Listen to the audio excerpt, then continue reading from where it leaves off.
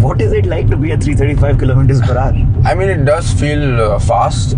Also, I also driven a Formula 1 car with McLaren. I tested. I did 4 days of testing already this year. But just the downforce of these cars are just unreal. The amount of speed you can go through corners is the real the thing.